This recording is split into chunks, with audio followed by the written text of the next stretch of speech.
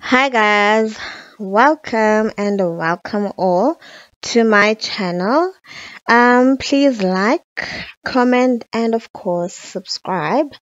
On this video, I just wanna talk about and just go through Halima hijab story that she posted on Instagram. And the reason that I found this story interesting is that she did say that she is a minority within a minority within a minority. And I found that as Black women, we do experience being a minority, and we need to, as people in the world, actually, we need to understand a person who's different from you is not socially lower than you or underneath you that you have to accept and tolerate. You just need to know that they're different and we need to embrace each other. So, as a South African girl, Black girl, there were not a lot of Muslims in my area, but the few girls that went to a school neighboring my school were like different. Like, we didn't understand why they were covering their hair and wearing the long school uniform. And we always had the assumption that, mind you, we were in primary school, and we assumed that children in primary school were married. We thought that they were married, that's why they were covering their hair. Because in our culture, when you get married, usually they'll say, just cover your hair and wear longer skirts. So, as the parents of the next generation, we need to educate our children about all the different people that we expose to and not let them make assumptions. And by them making all these assumptions, it's creating bullies in the schools, and it's also creating low self-esteem for those children who are quote unquote different. So I really enjoyed Halima's hijab story on Instagram. I did learn a bit from her stories, so that's why I want to share them on my channel. So, for those who don't know who Halima Aden is, she's a Somalian American fashion model, right?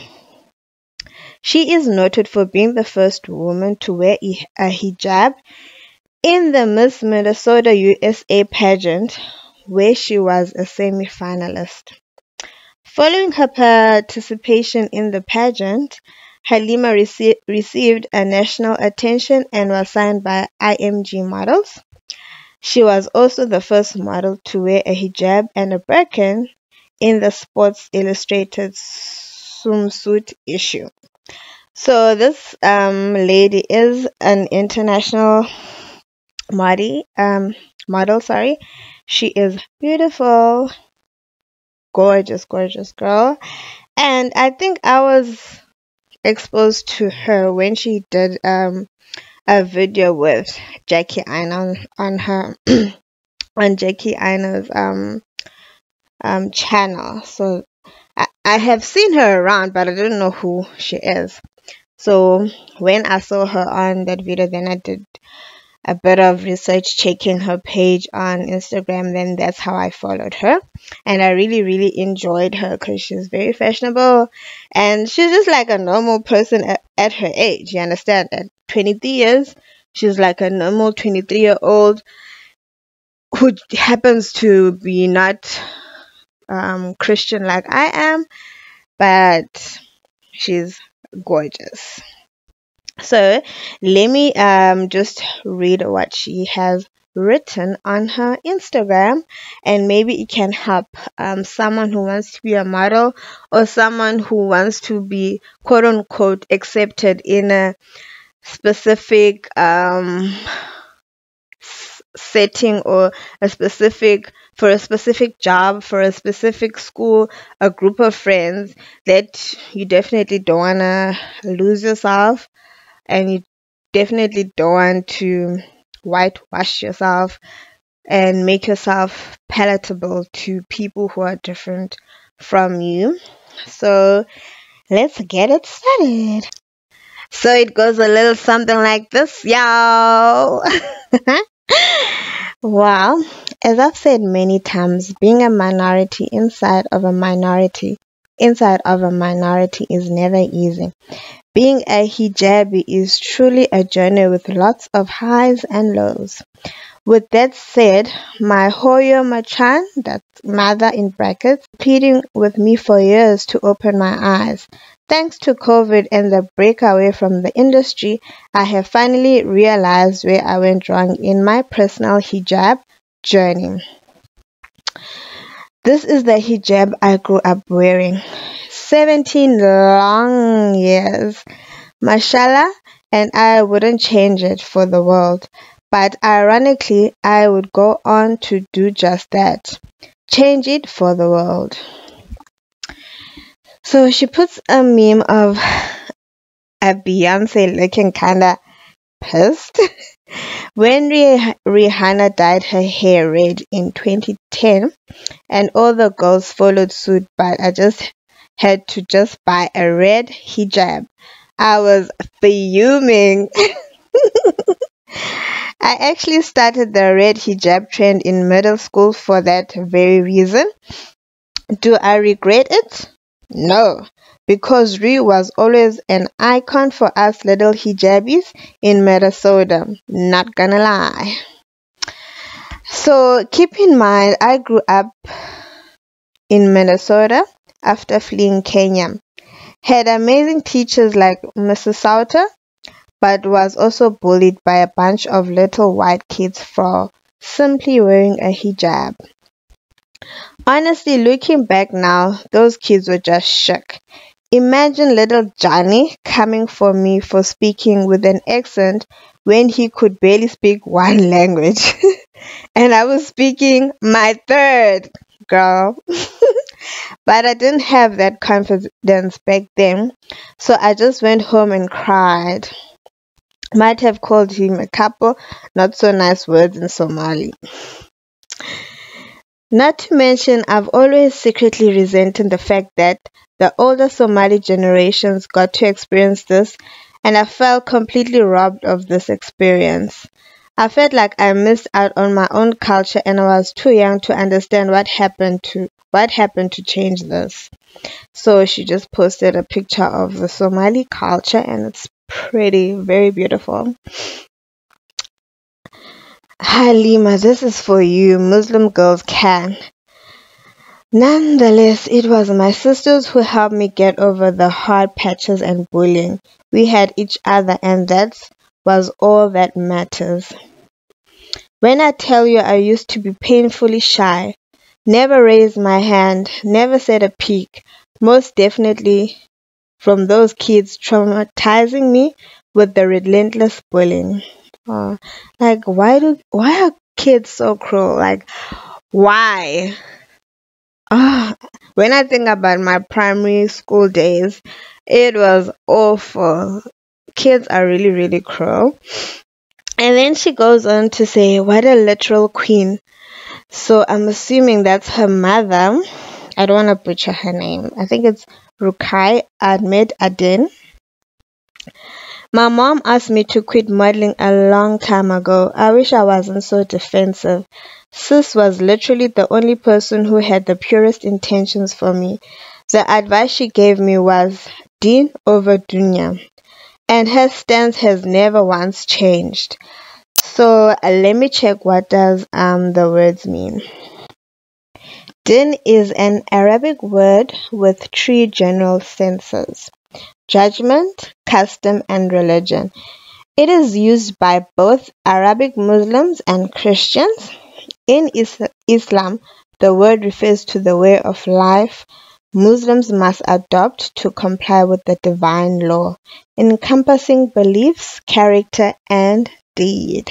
Oh, okay, it makes sense. Let's check out what dunya means. In Islam, dunya refers to the temporal world and its earthly concerns and possessions. as opposed to the hereafter. So in the Quran, dunya and akhirah are sometimes used dichotomously, other times complementary. Islam does not prior dismisses the word as evil. Okay, I'm learning a thing or two, and I hope you guys are also learning. Also, honorable mention, since we are doing a proper story night, squad since second grade. These queens were my day one since, well, day one. My hijab journey was the strongest when I was surrounded by my sisters. That's a theme. I'm just now discovering myself. So she says, shout out to the Makeup Forever app, y'all. I discovered her in high school, and it's safe to say I definitely abused the tool. Laugh my ass off. Just don't zoom in. So she's saying, period poo. My hijab was on point when I was surrounded by my Somali culture. I met a couple of sisters. Heck, it was on point here too because I still knew who I was. I wish I never stopped bringing my black hijab to set because the minute I got comfortable, well, just say I got too carried away. Look at her hijab. Mashallah is so beautiful, like the one I used to wear. And look at the representation I gave to her. Deep down, sis can't relate. Honestly, same goes for me. I used this to justify a lot, as if we ever needed these brands to represent hijabis. They need us, never the other way around. But I was just so desperate back then for any representation that I lost touch with who I was. It's a denim hijab, which looks very beautiful to me. But this isn't even my style. Never was. Why did I allow them to put jeans on my head? When at the time I had only ever worn skirts and long pants. Yes, this was not cool. Not cool at all. I went back to my hotel room and I just sobbed after the shoot because deep down I knew this wasn't it. But I was too scared to speak up. I also very common struggle when you are the first to do something. Like what are the hideous green grass things on my head? Cha. I can only blame myself for caring more about the opportunity than what was actually at stake.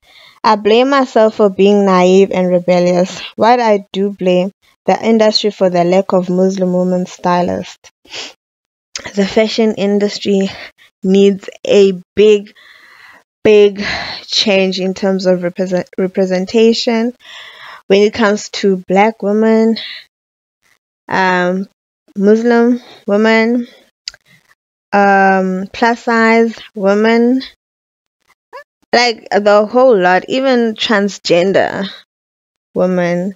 The fashion industry needs to stop being ignorant and start reading books, or even Google. Actually, go on Google and hear and read what people are saying about the industry that you work in, the industry that you are managing.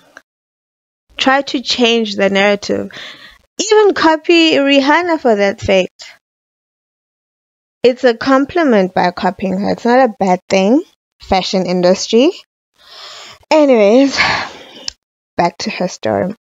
But we gotta admit they also did give us some fire looks. Before this, I never thought to layer things. I should have just politely declined this because where is the hijab, sis?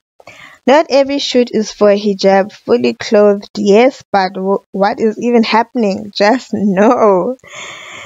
After going to my first big red carpet event, I remember suddenly wanting to change myself. laughing my ass off. How crazy, considering it was an event that brought together so many incredible women. But now I know it was because I was the only one in that space. I don't remember seeing others who dressed like me. Can you imagine being in such a space where there's no one you can relate to, nobody you can freely talk to, nobody who looks like you? Like, America, do better, please. So somebody wrote on Twitter, sometimes I want to fight Halima Aden's stylist. Since the stylist was me, so ouch. Then guess what? Prepare for your edges to be snatched. Follow Muslim sisters would send me DMs and even publicly tag me at the start of my career to stop dressing like an old woman. Be more darling. Come on, sis. Show them what a modern hijabis looks like. Which made me feel like I was doing something wrong, like I was failing y'all. Shame, man. So I took what y'all said to heart and probably misinterpreted it as well. I remember wanting to be the hot hijabi, as if that didn't just defeat the whole purpose. A hot mess is what it truly was.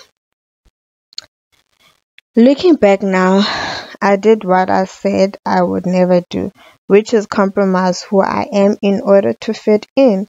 Thank you, Hoyo, for never giving up on me. If I continued down this path, I would definitely lose my hijabi completely. Whew, child. The confusion was real on this day. I fought my entire team to wear this look, and even Dennis was like, "This isn't the real you." That's how rebellious I was feeling at the time. The pressure was getting unbearable, and I'm sad to say I went through a period of resenting the hijabi. Oh no. Oh no. One would be so excited to be on the cover of Vogue. And she wrote, "I had to delete this off my page because honestly, this wasn't representation. This was mockery. And I am so sorry. I was too young and naive to see it back then. But at the time, I justified it because, look, it's Vogue Arabia. What's wrong is wrong no matter how hard you try to convince yourself." Also, never again taking a job that will require me to change my scarf style just to show off a necklace. I'm a hijabi wearing woman. I can wear rings and bracelets, but what do I need a necklace for? I really thought, damn, I did that. For even realizing how much I was hurting the little hijabi. I used to be by now shopping the world a new standard for hijab that they could be comfortable with, essentially erasing my hijabi completely. That caption should have read "Boo Boo the Clown Chair." The amount of times I wore shirts over my head. Definitely not a cool caption. Just no, no, no. Throw away the whole shoot. Just creepy looking and not me. So let's spread a positive message about beauty and diversity. So love this look for me. I was just so happy to participate at the time, but what I should have said was go back to the drawing board. Where's my scarf? The one that covers my chest. Denise has been with me since day one of my career, and looking back, sis really had my back always. She tried to talk me out of so many looks, but I was too busy trying to look cute and feel accepted. Her face says it all, and she didn't need to be a Muslim woman to remind me to get it together. I love Karine to death, but yeah, this should have been a no too. No, and I love this look. I don't know, maybe because yellow is one of my favorite colors and it's just popping. I love the silk. I love the eyeshadow. Oh my god, it's beautiful. Yes, we came to play IMG models. The real me. And she's so beautiful with her braces.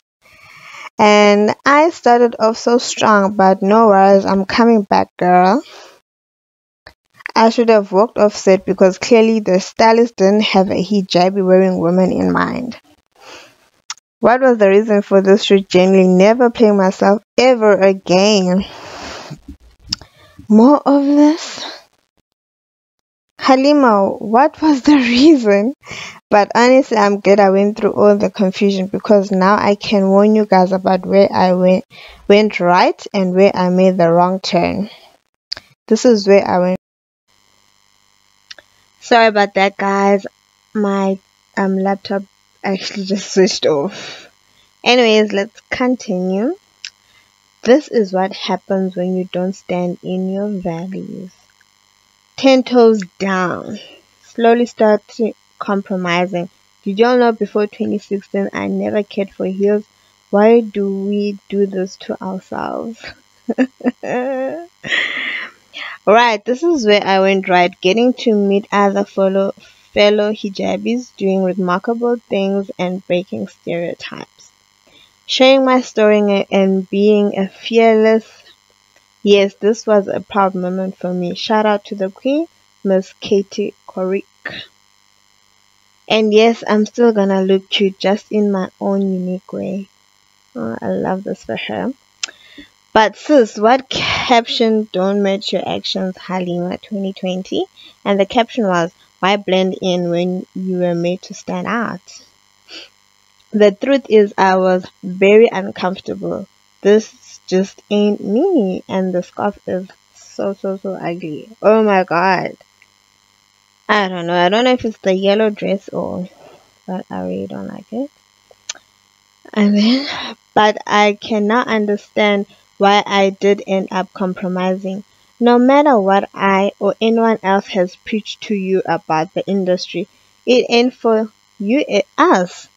Never was. So go in knowing that and knowing you.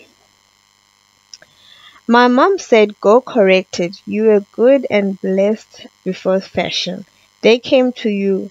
What are you scared of? Correct the mistake you made publicly. Publicly. I never felt more free and relieved. God damn, Somali moms are so stubborn. Like, why she waited all these years to say that? But also thank you, COVID, because being home with her has put back so much in perspective. I'm not rushing back to fashion. So, striving for home ownership, for education, for equal opportunities, for your iman, but learn from my mistakes. If you don't feel right, sis, walk away. Members of the Fact HMU, and I'll pull up my damn self. I had to make those mistakes to be the role model you can all trust. Remember, I had no one before me paving the way, so mistakes are part of the learning experience. I did good, but that isn't enough. We gotta have these conversations in order to change the system truly. Diversity way. I was too afraid to ask back then, but not today, Satan. Plus, bring back the smiles because y'all made us look like half dead, soulless gremlins. And then she says, that's the end of the story time. Are you mad? Stay mad. Are you offended? Not my problem. Are you inspired? You should. Bye. If my hijabi can't be this visible, I'm not showing up. Period. Poo. And more of this, I was in the wrong part of the fashion industry. But I'm glad to know it's not just runway shows and editorials.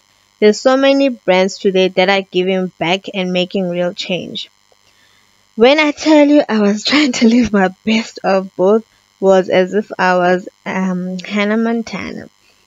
Like, can we just have one Disney hijabi princess already, or must I get my notebook and write the script myself? Like, really, why? Hollywood, why? And probably there is actually a story. It's just that it's not um in the popular channels or just pushed by the big popular channels such as Disney. I'm assuming there should be one. Halima, they're up so fast. Auntie loves it. And never skipping my prayer time. Fashion can wait. My dean cannot cancel me. Who gonna cancel me? I'm bowing out gracefully. Oh Lord. This is the standard moving forward. If you want to work with me, come correct or don't come at all. Yes, girl. Yes, I love the energy. All the people that were cheering on Halima Din in the modeling industry are suddenly quiet now that she rectified and admitted her mistakes. Then she answered, "Let them stay quiet. Let them be uncomfortable like I have been for a while now. It wasn't a heavy burden they had to endure for the past 4 years. Fashion loves to use and discard humans, as if they are disposable. Before it ever got to that point, Allah opened my eyes and I refused. Mashallah, I had beautiful skin. Why the need for all this heavy makeup? Never again for me personally.